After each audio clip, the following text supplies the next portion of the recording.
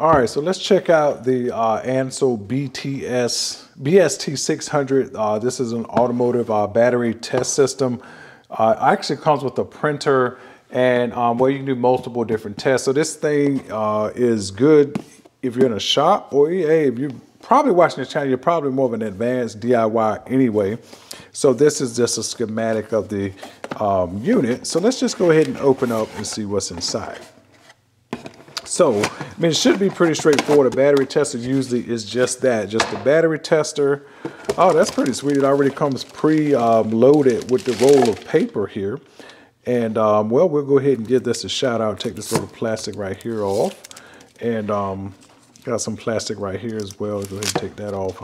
Focus. And then this is just the wiring and the manual. And that's pretty much it.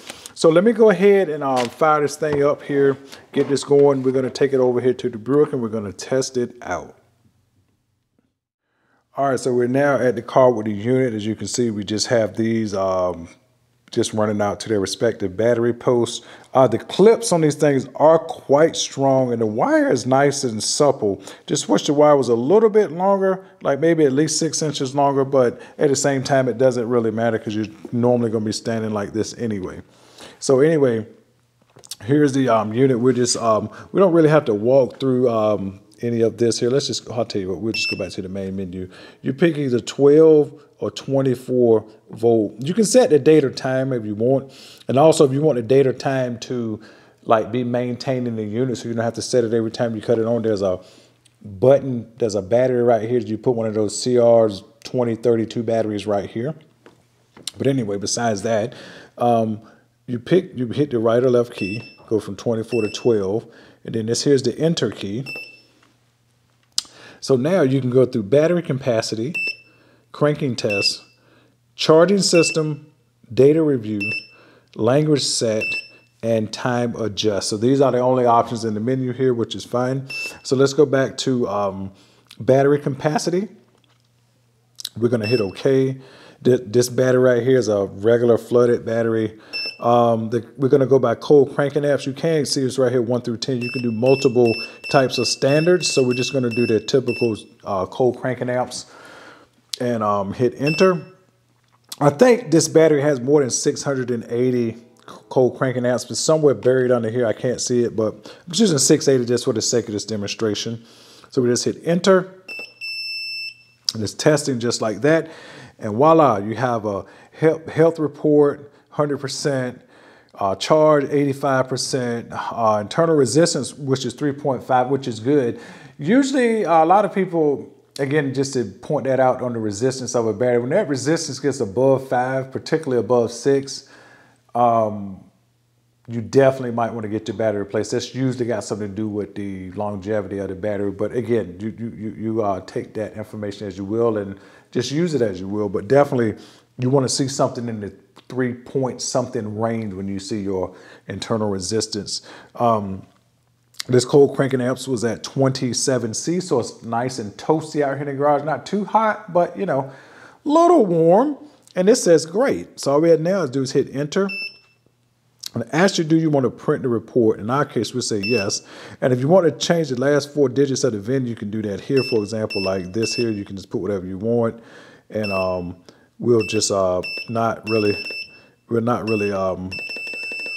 worry about that. You go through that one just so you can see. I'm just putting some random stuff so you can see that you actually can change it. And now we hit enter. It actually prints from right here, just like that. So if you was in a shop, you could use this right here to print out, you know, a quick battery report to give to a customer. Or, for example, if you was a DIY and you just like to keep written records for some reason or another, you could also do that. So let's just let me set you down here for a second here. We're gonna go ahead and pull that off and give you a little close up of what we have here. So this is what's what comes on the sheet. Don't worry about my hand. That's nothing wrong with my hand. It's just for me holding the grip that's on my camera here. So there you have it. Everything looks good. And so battery tester gives you all the information you need. And if you need to say give this to a prospective customer or keep it for your own records, you could do actually that. So now we're going to move on to the cranking test, and we're going to go to the charge system as well.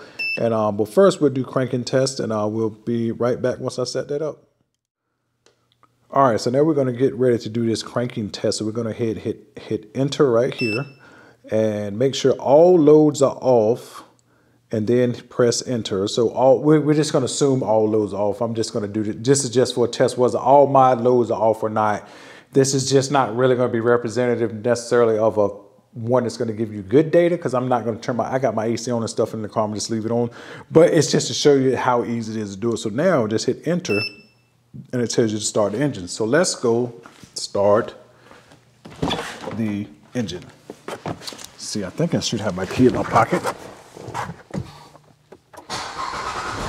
All right, there we have that. Now let's go back, see what it says. See what it says now. It says 7, it gives you a cranking time in milliseconds and in volts. So crank it is good. If you hit enter, it says you want to, let me don't let that fall. Woo. It says you want to print the report. We're going to say yes. We'll just leave that VIN number the same. Hit enter, enter, enter, enter. And it's printing out just like that. Okay. So let's pull that off. Oh, I ripped the paper, but you'll still be able to see it good enough. Let's see, I had a little hiccup right here on the top part, but as you can see, it gives you all the information, the battery type, the cranking time, and pretty much just temperature, last 4 digits of the VIN, and there you have that. So now, let's move on to the charge system, and I'll be right back once I set that up. All right, so we're back here with the charge system testing here.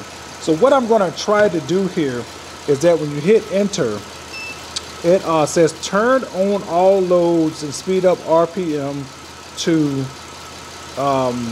2500 RPM and press enter. So I can't really do that because I have to get all the loads up to RPM and hit enter. I don't know if I can do it and then come back and hit enter.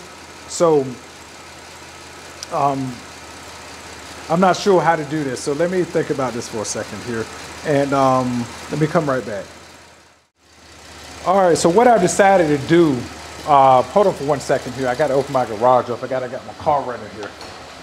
What I decided to do is that since I cannot be in 2 places at one time, I'm just going to just pretend like I hit the gas and hit enter, and it's going to test it. It will give you a ripple here. So you will see that actual ripple, and it's load testing. So I'm just going to hit enter again. This is not representative, but this is just how you would do it. This is sort of a 2-person job, unless the cord was long enough for you to be sitting in the seat of the car and also to be able to do this as well. So let's hit enter again. And it says charging good, but in this case, the charging system technically has not been tested, but as you can see, it's just as simple as hitting a button, pressing the RPMs with all the loads on, hitting enter again, turning all the loads off, getting it up to say 3,500 RPMs, and then hitting enter again for it to do the full test. So with that said, do you want to print report? Let's go ahead and hit yes. We'll hit print just for the sake of it here. As you can see, it's printing out right here.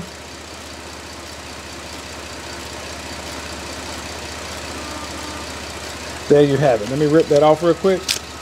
We rip that off, and as you can see, Ancel charging test. It gives you the millivolts for the ripple, the load and unloaded, and the result, the temperature when it was taken, the date and time, and the last 4 digits of the RPM. So anyway, this has been a video of the Ancel BST600. Great battery charging and crank system testing. Also has a printout on it. There'll be links in the description if you want to help the channel out that way. With that said, you guys take care, and I'll see you in the next one.